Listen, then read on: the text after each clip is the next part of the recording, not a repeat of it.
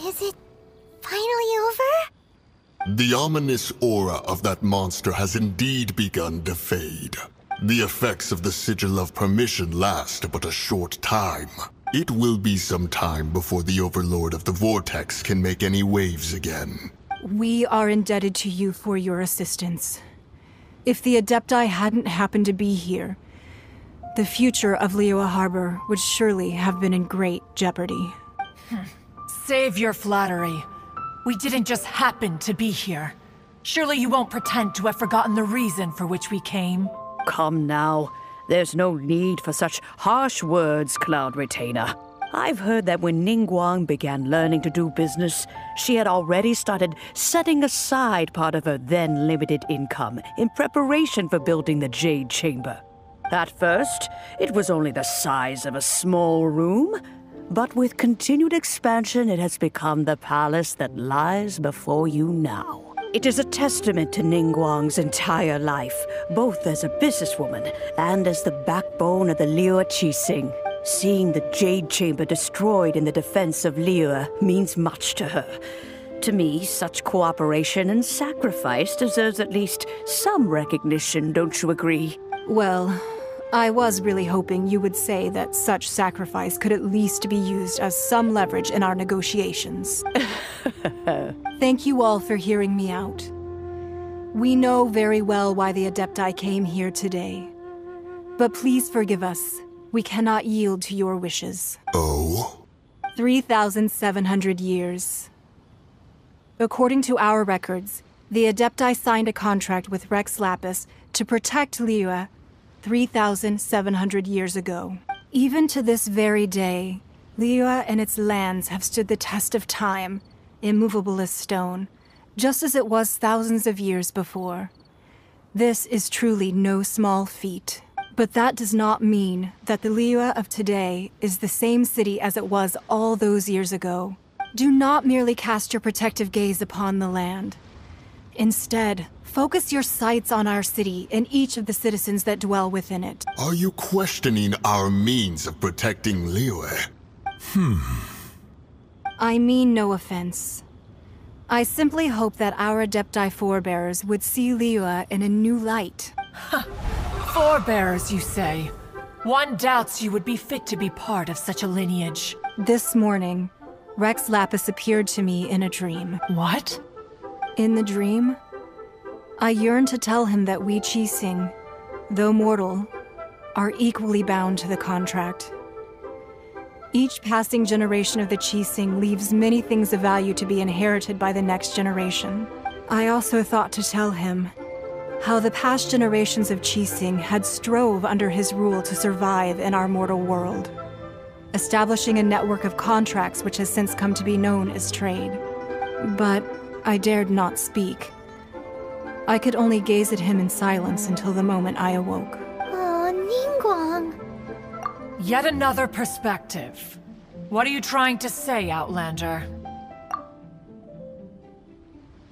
Right! That's something that happened in Mondstadt. It's a story about the Four Winds and the people of the Animal Archon. The Animal Archon sought to quell the strife between the two sides, because he believed that such conflict would only scar the hearts of both, and that nothing good would come of it. Each of the 7 nations has its own scars from the past. Though your point is the very height of simplicity. As Adepti, we've become a laughingstock, to be chastised thus by an outlander who has lent us such succor. All right, all right. Didn't Ningguang suggest that we should focus on the city and each of its citizens? I know I already have, so why not see for yourself? I apologize for appearing in full armor. I am afraid I cannot show the proper courtesies. And who are you? I am Feng Yan, a sergeant of the Millelith. I have come to extend my thanks to the Adepti. I thought this battle would perhaps be my last. But thanks to the aid of the Adepti, our forces were not as badly battered as I feared we might be. Although I am a mere mortal soldier, I promise to hold the line and never betray the grace given to us by the illuminated Adepti this day. Huh? Why does everyone look so down? Didn't we just beat that big monster? Weren't you frightened, dear? It was quite the predicament. I wasn't afraid. All the strong Millelith guards were there, and those powerful heroes with their visions were there.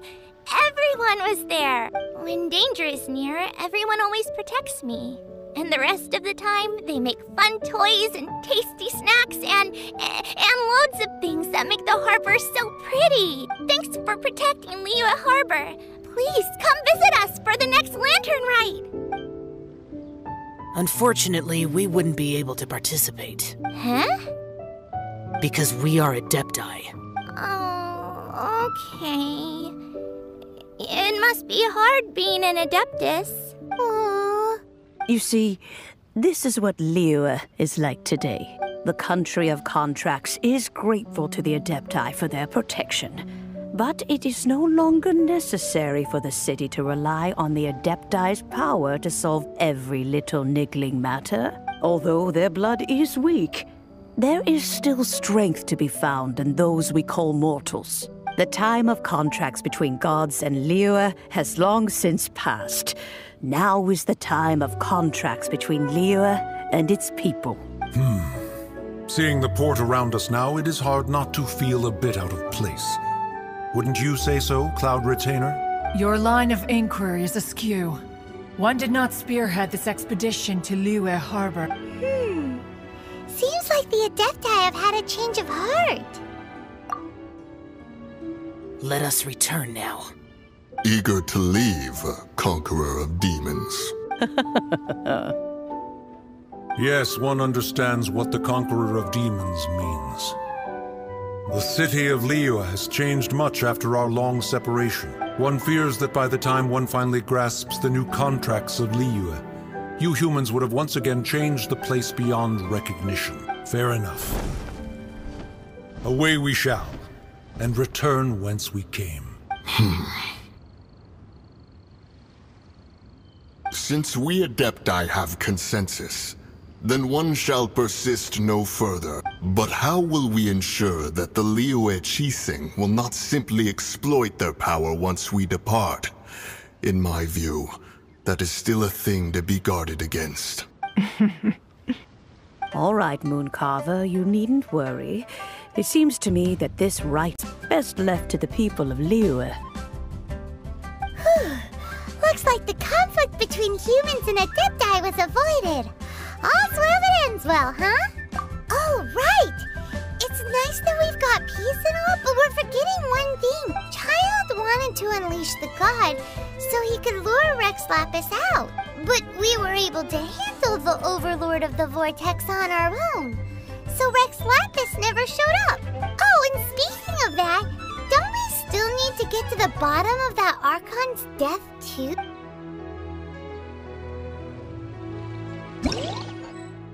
Paimon doesn't get it. But isn't the strongest lead we have the Adepti-less rite of parting that we're organizing? No idea where Zhongli's gone. Let's ask for him at Wangshen Funeral Parlor.